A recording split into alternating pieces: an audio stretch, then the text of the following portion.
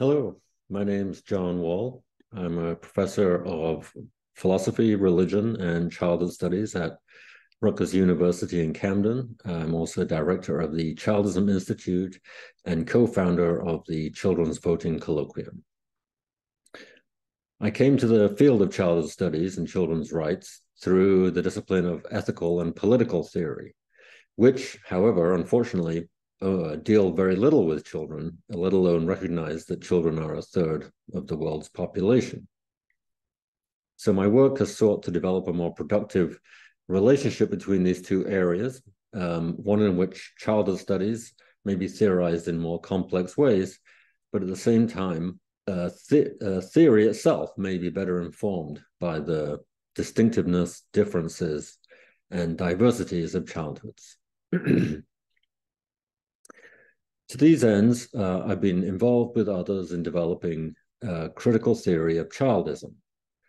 Childism is a theoretical lens akin to but distinct from feminism, decolonialism, critical race theory, queer theory, posthumanism, and the like. I define it in my 2010 book, Ethics in Light of Childhood, as the effort to empower children by challenging and transforming social norms. Childism seeks both to deconstruct children's marginalization by a pervasive historical adultism and to reconstruct normative assumptions and structures in ways that empower children as children. This concept of childism differs from another and later development of the term in the field of psychology that refers to prejudice against children, using the word in a way akin to sexism and racism. I prefer to describe children's marginalization or suffering from prejudice and discrimination with the longer used and more systemic term adultism, and reserve the word childism instead for a lens of social critique that is not deficit or adult-oriented, but pro-child and affirmative of children's own agency and differences. My own idea of childism is that children's lived experiences in all their diversity and their intersectionality call for new perspectives, not only on children's own lives, but also on the larger social relations in which children's lives are embedded. One way to understand childism in this childhood studies sense is as akin to third wave feminism. Third wave feminists called not only for women's equality for men, but also, and at the same time, that as in second wave feminism that was, but also, and at the same time, for a critique of the underlying normative frameworks defining gender norms in the first place. In the case of feminism, this critique yielded and yields broad new theorizations of things like social relationality, precarity, interdependence, narrativity, and much else. And childism likewise calls for children's lived experiences to be contextualized in relation to the underlying adultistic frameworks in which their lives are rendered invisible and unheard. Indeed, children are just as impacted by historical patriarchy as women, considering that patriarchy is the power of the pater, or the father, which is a figure that's both gendered and aged. Childism seeks to generate creative new theories that reconstruct how we think about and practice age in the very languages, concepts, and assumptions that define our social imaginations. A childist lens has informed the field of childhood studies from the start, but for the most part in implicit and under-theorized ways.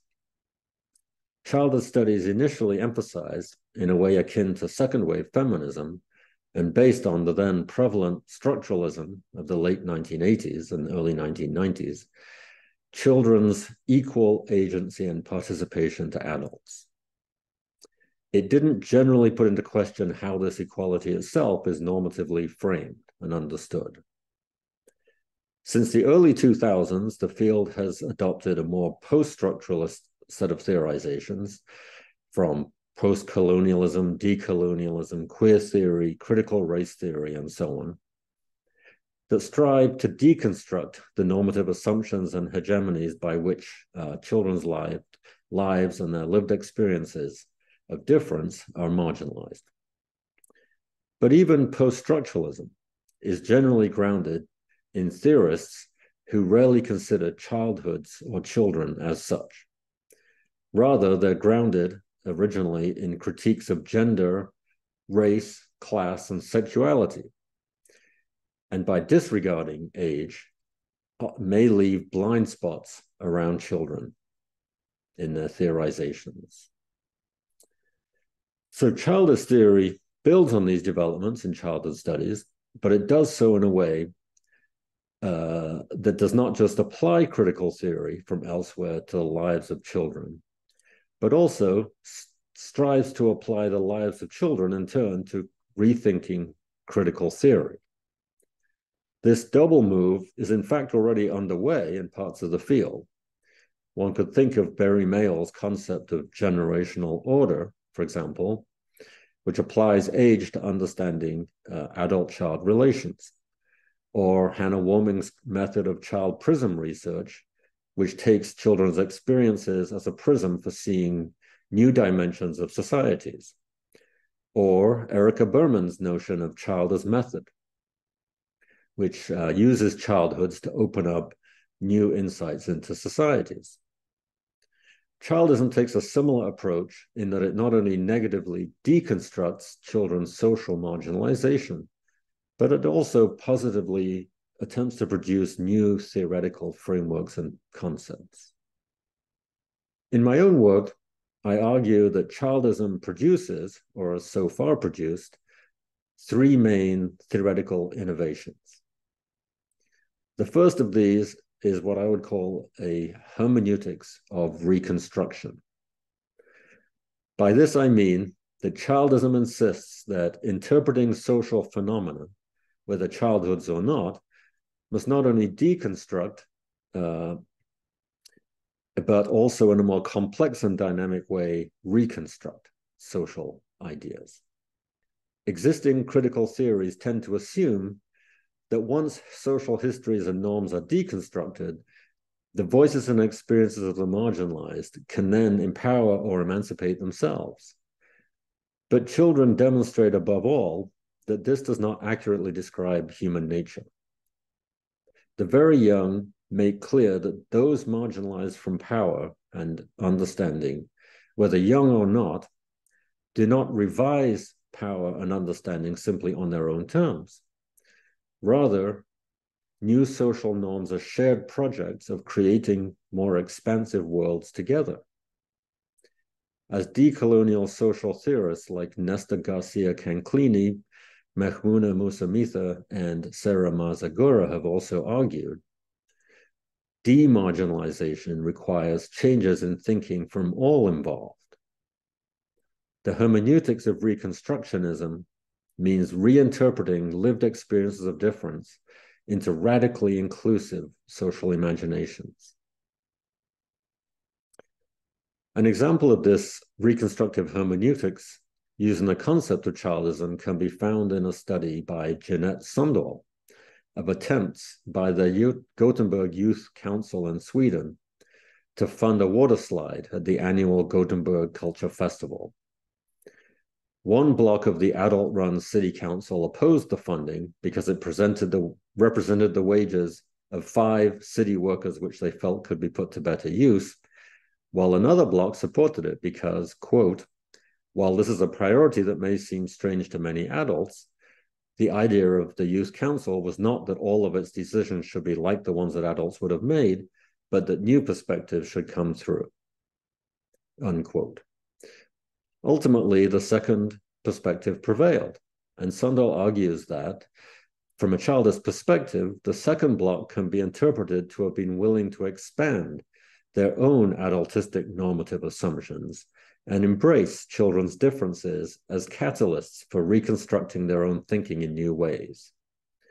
The youth did not just exhibit agency and voice, but in a more complex way, they reconstructed normative social interpretations of children's places in society.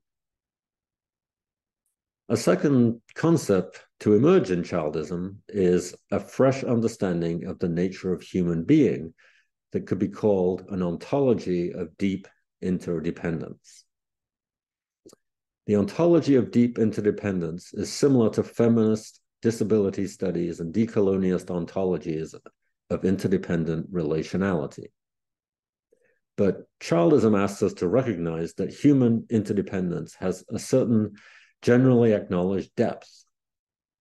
Human and non-human being in the world is not just interdependent in what could be called a two-dimensional sense of being interconnected, mutually constructed, or interwoven in a web of relationality.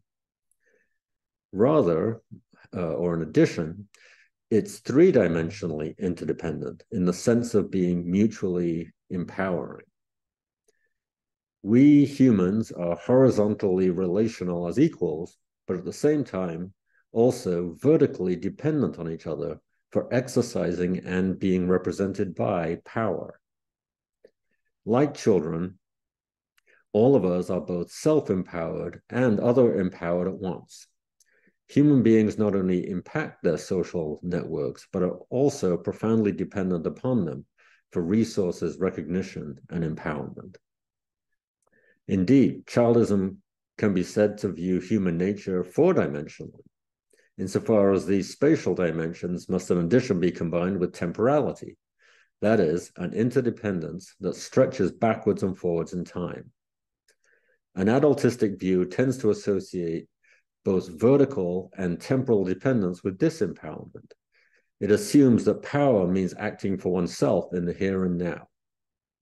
But a childist view insists that as fully rounded beings, even our own power to disrupt hegemony depends in part on many layers of empowerment from others in the thickness of historical time. Every human being is at once self and other reliant and self and other empowering. This notion of deep interdependence can be illustrated in the work done by Tanu Biswas on childism and education.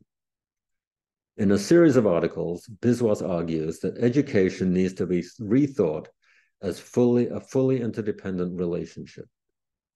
The normative assumption tends to be that is an adultistic one, that adults educate children.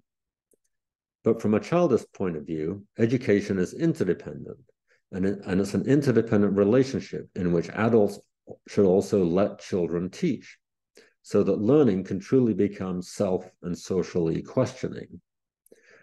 This can involve education incorporating, for example, nonlinear temporalities, slowness, playfulness. It can redirect the educational mission to fostering an intergenerational relationship in which present adults seek to become good ancestors of the future. Children depend on the powerful adults in their lives to allow themselves to be educated by children. These theories of reconstruction and deep interdependence suggest, finally, a third childish concept of what I would call the politics of empowered inclusion. This concept involves rethinking power.